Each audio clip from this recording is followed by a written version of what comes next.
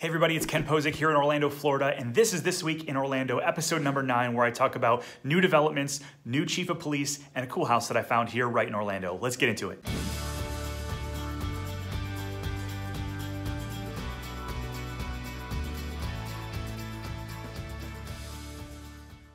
So the first story comes to us from the city of Orlando. Actually, the mayor has now named a new chief of police. The old chief of police, Mina, stepped down to run for Orange County Sheriff, which is great. Congratulations and best of luck to him. The new chief of police that's been named, his name is Orlando, which is pretty crazy, right? The guy was pretty much born to protect the city and of the namesake that he has. So that's pretty cool. He's been a resident of Orlando for the past 40 years. He's been on the police force for over 25 years, and he's stepping into the role. His name is Orlando Rolón, and originally he's from Puerto Rico. So that means that he's going to be the first Hispanic chief of police here in Orlando. So that's pretty cool. Best of luck to you, Police Chief Rolón. Story number 2 has to do with the Orlando Fashion Square Mall. If you know anything about the area and basically the mall itself, it's sort of coming down in terms of the amount of traffic and the amount of open stores there. And so over the past few years, there's been developers that have come in to try to reinvigorate that mall and try to reimagine what it is. Now, since all of those have not worked, the new developer that stepped in is Chuck Whitall. And if you know Chuck and any of his work, basically from Unicorp,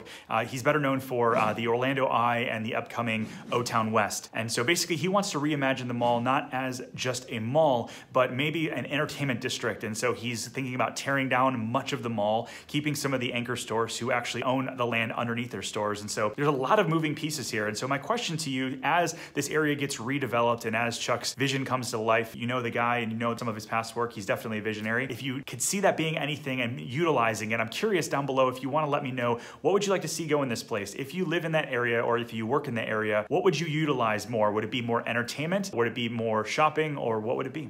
Let me know. Story number 3 has to do with the coolest property that we found for sale here over the past week in Central Florida. This property is 517 Greenlee Street in College Park. The property was built in 1997 and it has 2,800 square feet, 3 bedrooms, 2.5 baths, and it's a Mediterranean style and I think a really unique property overall, which is pretty cool. So make sure you check it out. It's listed for $695,000. If you have questions about this property or any other stories we talked about today, we'd love to hear from you. Reach out at ken@posickgroup.com or give me a call at 407-717-0197, and we'll see you next week. Talk to you later. Bye-bye.